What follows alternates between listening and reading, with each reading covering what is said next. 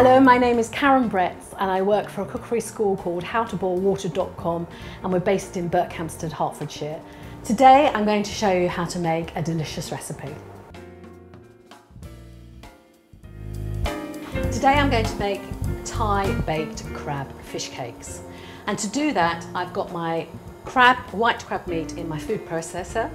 I've chopped up some white fish, and we're using equal quantities, and that goes in the food processor. I'm going to add some Thai red curry paste, soy sauce, and 1 egg. And finally, I'm going to add some kaffir lime leaves, which come like this, but you can buy them ready prepared in the supermarket. Or if you can get them fresh, and they are quite difficult to get fresh, but you can get them from your local ethnic supermarket. Just take out the vein in the centre, layer them up, and they can just be torn roughly and go into the food processor. We've also got some palm sugar, which again you get from most supermarkets now. If you haven't got palm sugar, it's a bit like demerara sugar. You can use any sort of sugar, but that's an authentic Thai ingredient. And the final ingredient is some coriander, which just needs to be roughly chopped and then into the food processor. You just blitz all this up together.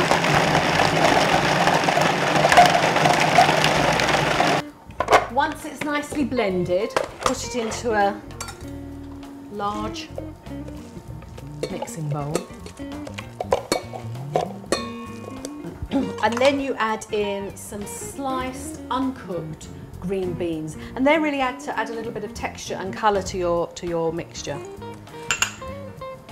Give it a good mix round. Take a small amount in your hand. You can make whatever size you like. We like to make them just a little bit bigger than a 10p piece.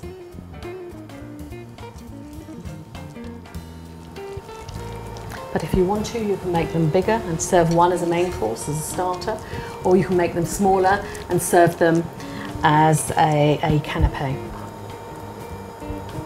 Now that they're all shaped up, we're going to take them over to our frying pan, which has got a little bit of oil in. To test that the oil is hot enough, all you do is hold your hand over the pan until you can't keep it there any longer and you have to move it away. And we're ready now to put the fish cake into the pan.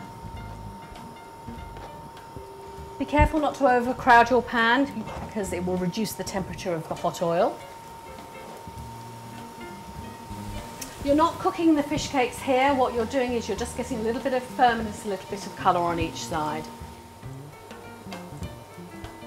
After a couple of minutes, just flip them over to the other side.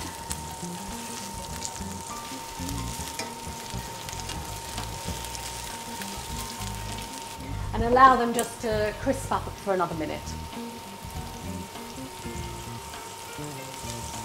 Then all you do is remove them from your frying pan onto a lightly greased baking sheet.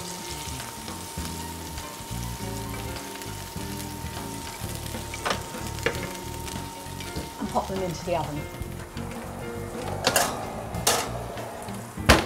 They just stay in the oven for 10 minutes and then they will be cooked through.